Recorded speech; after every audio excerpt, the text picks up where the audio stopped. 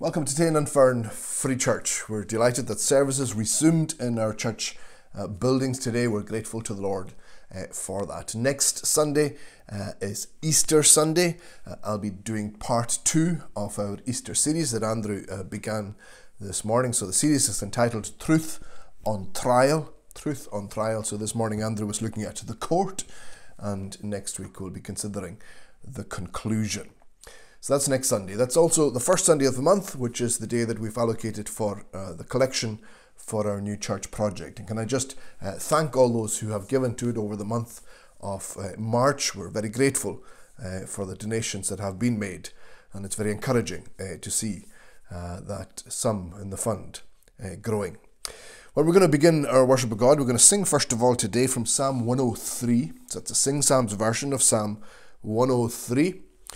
Praise God, my soul, with all my heart. Let me exalt his holy name. Forget not all his benefits. His praise, my soul, in song proclaim. We're singing verses 1 to 11 of this psalm to God's praise.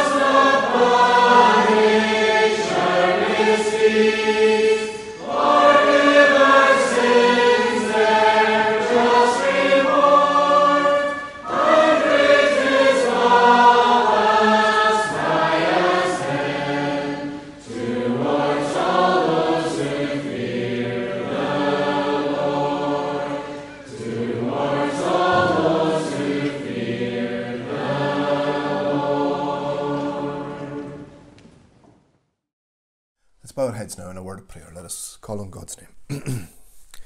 Lord, we praise you for that wonderful reminder of who you are and what you are like. You're not a God who's ready to lash out and to ensure that we get our just deserts when we step out of line.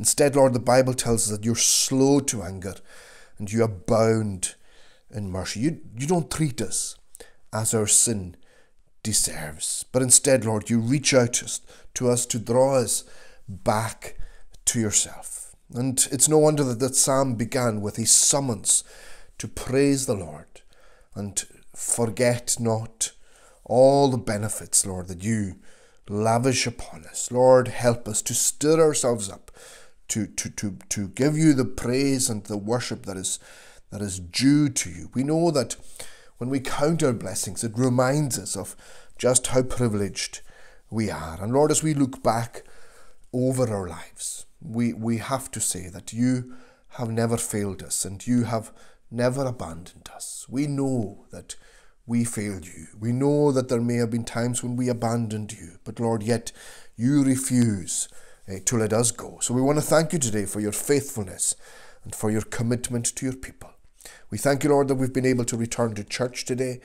We were made to be together. We belong to the family of God, Lord, and we've missed that communal aspect of our worship together. So we pray that you would continue to be working among us as a congregation, and that you would be pleased to bless us, not because we are deserving of it, but because we ask these things. We seek your blessing, and we ask for it in the name of our Saviour Jesus. Be with, Lord, those who are elderly, or those who have health issues, or those who are caring for loved ones with health issues, all these things that prevent some people from being able to return to church at this time. Lord, we commit them to you, and we pray that you would meet them as you see their need, and that you would be pleased to bless them.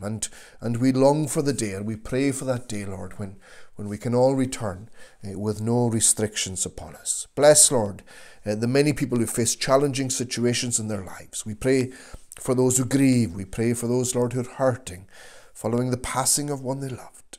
Be near to the sick as well, and those who are undergoing treatment, Lord, and we pray that these treatments would be successful. We remember, Lord, many others who are awaiting medical intervention and whose treatments have been delayed because of COVID. And Lord, as we pray for our sick, we give thanks for those who care for them. We give thanks for our NHS. We give thanks, Lord, for all those who work in it.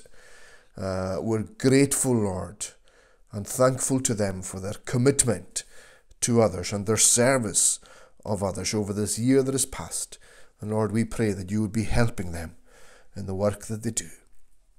Bless your word then today. Bless it to ourselves. Bless it, Lord, as people turn to the Bible right across the world. We ask, Lord, that your word would go forth with power, and that you would be speaking through the Bible, speaking to ourselves here in Tain and Fern as a congregation, and to all those who tune into our services and who tune in to listen to your word wherever they are in the world. Lord, we pray that you would bless it. May the Holy Spirit apply it powerfully to our lives in order to change us and make us more like Jesus. We pray today as well, Lord, for those who serve you in other countries, on the mission field, those maybe who endanger their own lives, who are serving in places that are difficult. And particularly, Lord, when travel restrictions mean that even if they have time off, they're not able to come home and see their families. So we commit them to you, Lord. We think in particular today of the Garvey family serving you in Nigeria. We pray for Donald. We are aware he's been unwell of late and struggling with malaria and with fatigue. So we ask, Lord, that you would draw near to him and that you would strengthen him again and build him up, Lord, in his health, and restore him to full health, Lord, that he'll be able to continue to serve you. We thank you that the children are content, and we pray your blessing on them as well. And we ask, Lord, that you would keep them safe in a country where there are so many threats. Lord, we're grateful that we can commit them to your loving care. So be with them, be with us now as we turn to our Bibles, Lord. May this book always be our rule of life, our guidebook. May it be our source of comfort. Give us an appetite for your word. Give us a desire to study it often, Lord. And may you be speaking to us through it. We ask all of these things in Jesus' name and for his sake. Amen. Well, let's turn to God's word now. We're going to read in the book of Judges and chapter 6. Book of Judges, chapter 6. I hope this evening to begin a short study in the life of Gideon. Just a few services in the life of Gideon, whom we read about in chapter 6, 7, and into 8, chapter 8 of the book of Judges. So today we're looking at the call of Gideon. Judges 6. We're going to read from verse 1 down to verse 24 of this chapter. Let's hear God's word. Again, the Israelites did evil in the eyes of the Lord, and for 7 years he gave them into the hands of the Midianites.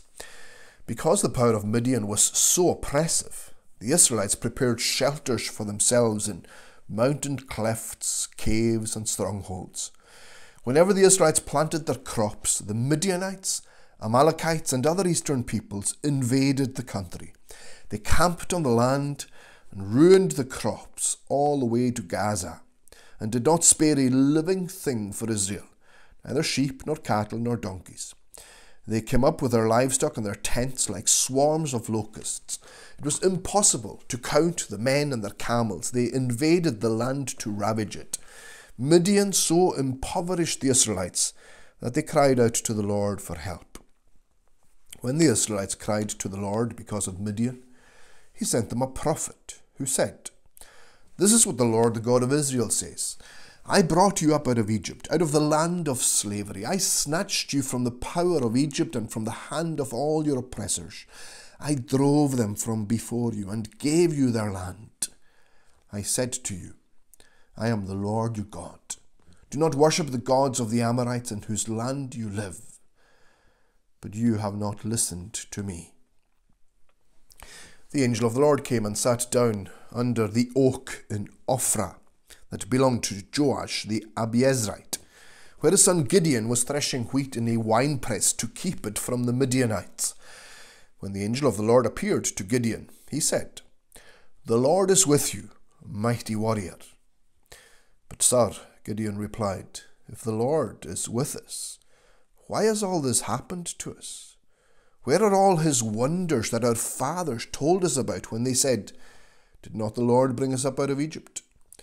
But now the Lord has abandoned us and put us into the hand of Midian." The Lord turned to him and said, "Go in the strength you have and save Israel out of Midian's hand. Am I not sending you?" "But Lord," Gideon asked, "how can I save Israel? My clan is the weakest in Manasseh, and I am the least in my family." The Lord answered, "I will be with you, and you will strike down all the Midianites together." Gideon replied, "If now I have found favor in your eyes, give me a sign that it's really you talking to me.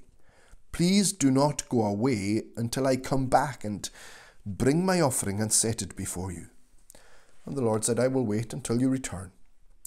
Gideon went in, prepared a young goat, and from an ephah of flour he made bread without yeast. Putting the meat in a basket and its broth in a pot, he brought them out and offered them to him under the oak. The angel of God said to him, "Take the meat and the unleavened bread, place them on this rock, and pour out the broth." And Gideon did so. With the tip of the staff that was in his hand, the angel of the Lord touched the meat and the unleavened bread. Fire flared from the rock, consuming the meat and bread. The angel of the Lord disappeared.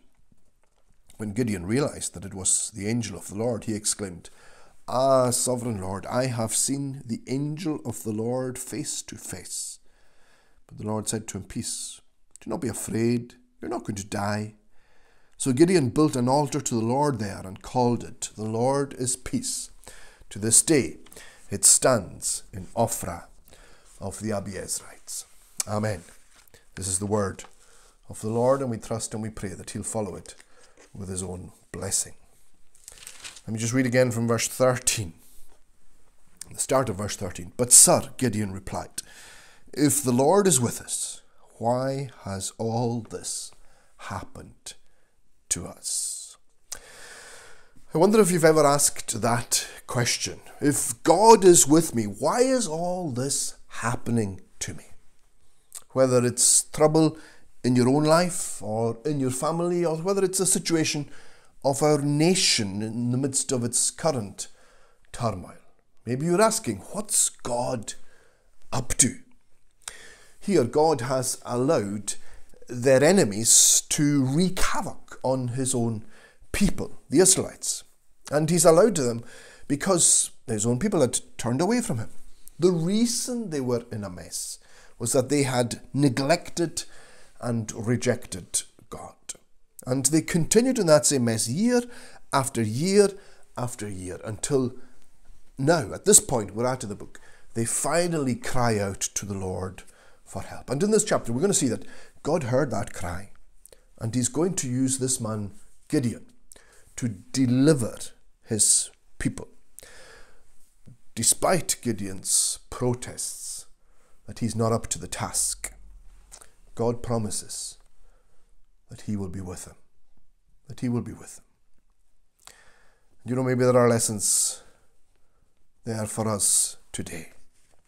Maybe there are things that we can learn from this.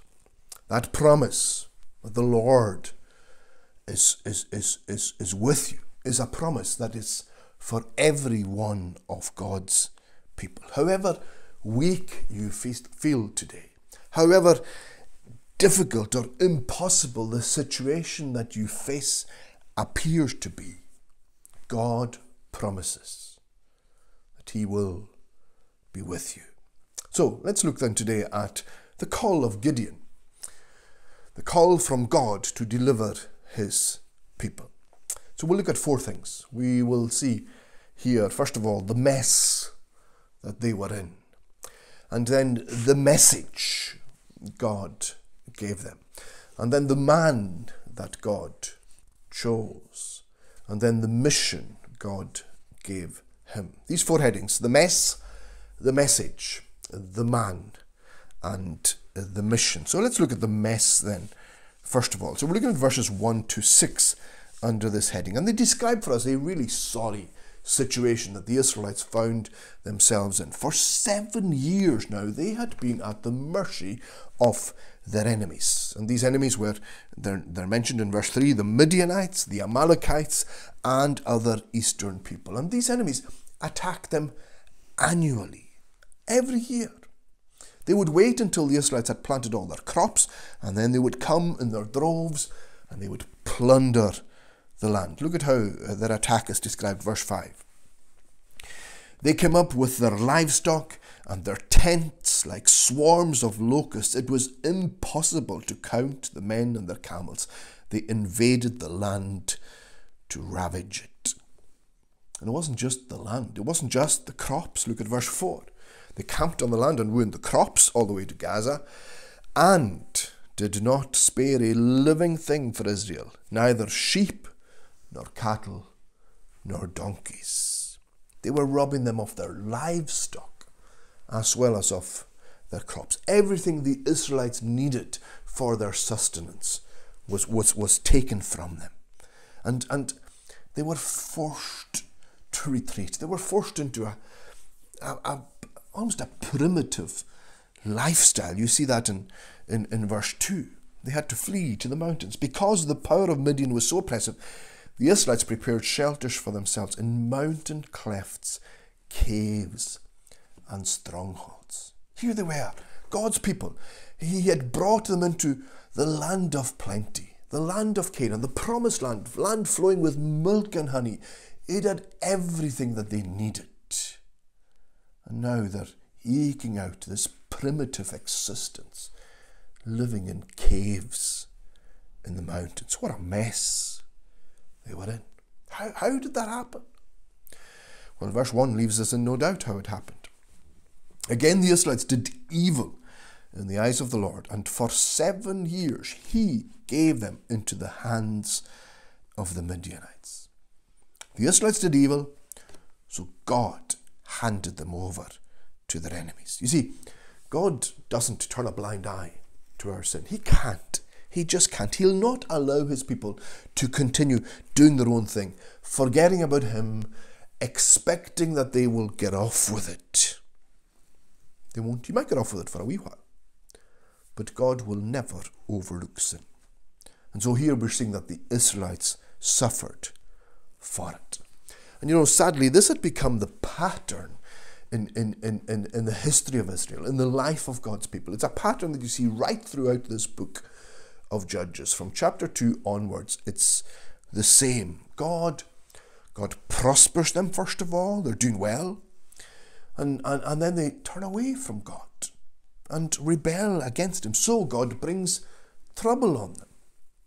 And after they've been in trouble for some time, they then turn back to God and God delivers them. It's a cycle, and they repeat this cycle. There's rebellion, followed by retribution, followed by repentance, followed by rescue. And then it happens again and again. And that's exactly what we're seeing here in the passage that we're studying today. If you just look at the closing words of the previous chapter, chapter 5, what are we told? There's prospering. Then the land had peace for 40 years. 4 decades. Things were going well. No trouble. No trouble. That's when God's people are much more likely to get complacent. That's the danger time, when life is easy and when things are going well. And you know that yourself. You know that when things are good, you're not as reliant on the Lord as you should be. When you don't have any trouble, you're not as prayerful as you would be if trials came. And maybe that's where you are right now. Maybe life has been good, and here you are, and you've relaxed. You're no longer relying on the Lord like you ought to be. And when you stop relying on the Lord, when you stop being close to the Lord, you're much more likely then to get embroiled in sin. That's how it happened for the Israelites. They did evil in the eyes of the Lord, and now they're paying the price for that. Look at verse 6. Midian so impoverished the Israelites that they cried out to the Lord for help. They were in a bad way. They were in dire straits at this point. 7 long years they had suffered at the hands of their enemies before they eventually cry out to God. How stubborn they'd become. How headstrong. How hard of heart. It appears that God was an absolutely last resort. And yet how amazing that when they cry out to him, he still responds. He still responds. Oh, today, if you've hardened your heart, today if you've wandered away from God, is it not time to call out to him? Is it not time to turn back to him? Don't wait until you reach rock bottom. Don't wait until you're impoverished like the Israelites. The Bible says, today, if you hear his voice, do not harden your heart. That's the first thing today that we see. In this chapter, we see the mess. The mess. But then secondly, I want to look at the message. So we're now moving to verses 7 down to 10. Verse 7 to 10. Imagine if one day you dialed 999 and called for the fire brigade to help rescue you from some danger. But instead of sending a fire brigade, the control room instead sent out an assessor to investigate your predicament and present you with a report. It would seem a little odd. And yet it's something like that we see happening here next, because we're told that when they cried to the Lord for help, he sent them a prophet. A prophet, not a deliverer. He sent them someone who would provide them with an assessment of their situation, of their condition. Why would he do that? Well, because while people often, their first priority is to be set free from whatever trouble they're in, it is important that they understand why they ended up in trouble in the first place. So rather than send a deliverer, God sent a prophet. And there's application there for ourselves in our current situation, still in a pandemic. The vast majority of us, we just want that to end. The church too. We want it over with so that we can get back to normal. But what if our normal is the reason God sent the pandemic in the first place? What if that was the problem? Instead of seeking relief, ought we not to be asking the Lord, why are we in this mess in the first place? Here, the message that the prophet brought, it had 2 parts to it. There was remembrance and there was reason. So the remembrance, first of all, of what God had done for them. You see it in middle of verse 8 into verse 9. In the middle of verse 8, I brought you up out of Egypt, out of the land of slavery. I snatched you from the power of Egypt and from the hand of all your oppressors. I drove them out before you and gave you their land. That's a reminder of what God has done for them in the past. And now comes the reason. Verse 10, I said to you, I am the Lord your God. Do not worship the gods of the Amorites, in whose land you live. But you have not listened to me. You have not listened to me. God says, I did X, Y, and Z for you. And I asked you to do one thing for me. One thing. Steer clear of their false gods. But Israel didn't listen. They began to mingle with the heathen. And that was followed by marriages with the heathen. And very soon they descended into the same false gods, into the same idolatry as the heathens around them. They worshipped the gods of the Amorites. You see, after some time, when things were well, when they were prospering, when they had peace, they wanted to be free from God's restraint. And as they broke free from God's restraint, what happened? Oh, they were encompassed and encamped and entrapped by a brutal enemy instead. They wanted to do their own thing. They didn't want God's constraints. And where does it bring them? Hiding in caves, trying to survive. It's hardly the freedom they wanted or expected. And how often does Satan still whisper his lies in our ears? How often does the enemy come and say, your life could be much more exciting if you just park God to the side. Stop listening to him. He's a spoiled sport. And maybe for a time you will have some freedom. But it will always end in tears. It will always end in tears. Oh, what's amazing about this is God's kindness in actually sending them a prophet to say, this is where you went wrong. This is what needs to be fixed. We need to learn from our mistakes. Friends, what we need more than anything today is that we hear what God has to say to us. You need to hear it in your own life and situation. And we need to hear it collectively as a nation as well. The questions people are asking, they're asking all the wrong questions. When can I get back to the pub, to the club, to the restaurant? When will my sport resume? When can we party again? Instead, we should be asking, why did this trouble come upon us? Is it because we didn't listen to the word of God? It's our duty as Christians. It's the duty of the church to be asking these questions, because it is his people, his own people, that God most often calls to repentance. Yes, he calls sinners to repentance. He calls the ungodly to repentance. But most of the time in the Bible, it's his own people that he's calling back to himself. It's his own people that he calls to reform. If my people, who are called by my name, will humble themselves and pray and seek my face and turn from their wicked ways, then I will hear from heaven. I will forgive their sin, and I will heal their land. What's the message then? The message. We looked at the mess. We considered the message. Thirdly, the man.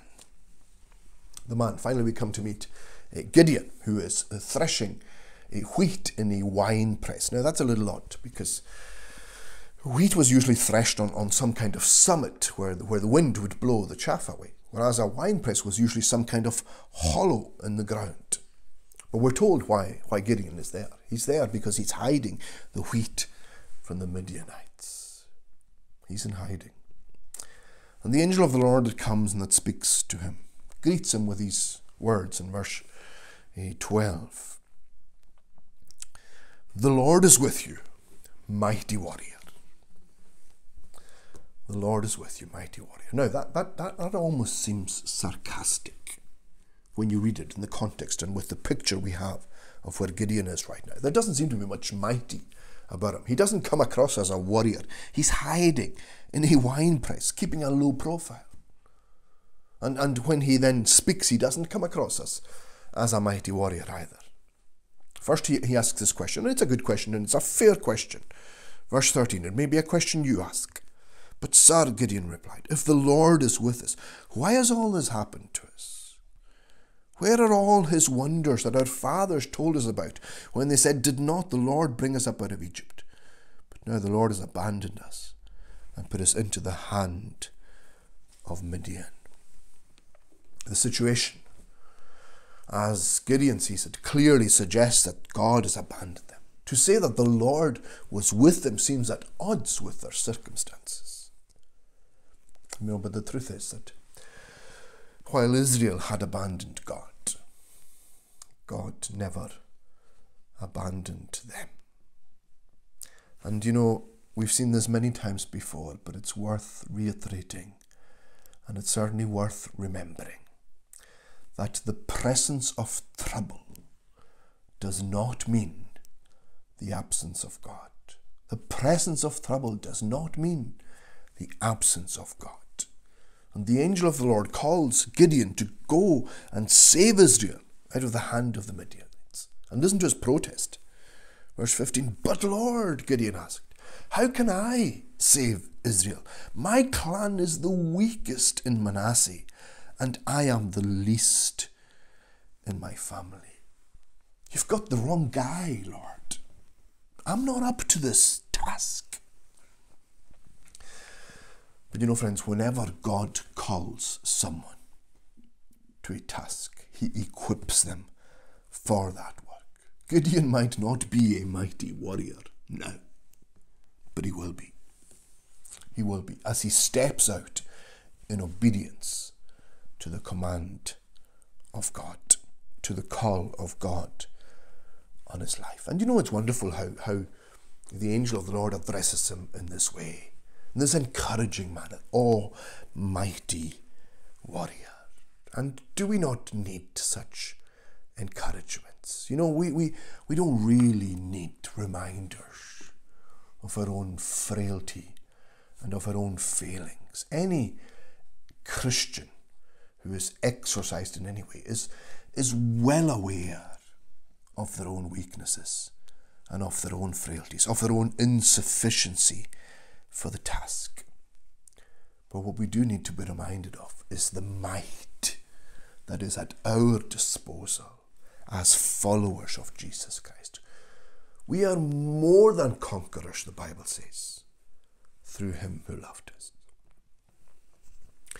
And when you're relying on the Lord, you can say just as the Apostle Paul did,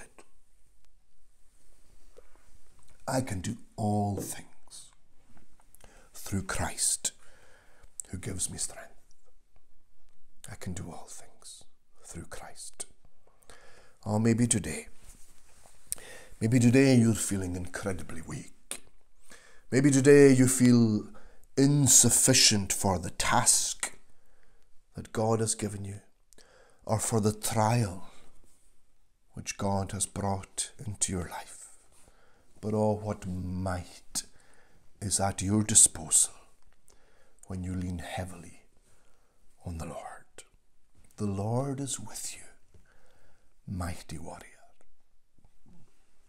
So that's the man, thirdly. We saw the mess, we looked at the message, we've met the man. Fourthly, finally and fairly briefly, the mission. The mission. Now, we've already touched on this in the previous point. The angel of the Lord gave Gideon a mission. It's there in verse 14. And the Lord turned to him and said, go in the strength you have and save Israel out of Midian's hand. Am I not sending you? So there's a mission and there's a reminder of it. Go, am I not sending you? And we've seen his protests. He protests about his own inadequacy. Verse 15, my clan is the weakest and I am the least in my family. But God responds with his wonderful promise. In verse 16, the Lord answered, I will be with you, and you will strike down all the Midianites together. What a wonderful assurance that is. I will be with you. And you know, God repeatedly makes that promise to those whom he calls to service. He made it to Moses, did he not, when he met with him at the burning bush and asked him to go down to Egypt to lead his people out of slavery. He made it to Joshua when Joshua was going to have to take over from Moses. Remember what God said, as I was with Moses, so I will be with you. I will never leave you, nor forsake you. That is God's promise to all his people. Whatever he calls you to do for him or calls you to suffer for him, he says, I will be with you. I will be with you. Here that promise is made to Gideon, who will deliver God's people from their enemies. God's adequacy will more than make up for Gideon's inadequacy. This mere weakling will become a mighty warrior. A mighty warrior. And do you know, friends, there is courage in the consciousness of God's commission. There is courage in the consciousness of God's commission. When we know that God has called us to do something, we can take courage. We can be confident that he will enable us to achieve it. God called Gideon to save his people, and God's going to ensure that he is able to do that. And can we not trust him to equip us for whatever he puts in our path? Amen. May he bless these thoughts to us. Let us pray. Lord, we thank you that we can trust you. We thank you that you're faithful. We thank you, Lord, that you do equip. You give grace for whatever situations we face in life as we lean more heavily on you. Oh, we know it's not an easy position to be in, when our own strength is sapped, when we feel weak and powerless and useless. But we thank you that, as the Bible reminds us, your promise is, my strength is perfected in your weakness. Help us, Lord, to rely on you more and more. These things we ask in Jesus' name. Amen. Well, let's finish singing from Psalm 77, the Sing Psalms version of that psalm, Psalm 77, and at verse 7, singing down to verse 14. The tune is Amazing Grace. Psalm 77 at verse 7. Forever will the Lord reject and never show his grace? Has he withdrawn his steadfast love and turned from me his face? Big questions, important questions. And the psalm goes on to answer them as we sing it together. Psalm 77 from verse 7 down to verse 14, to God's praise. Ah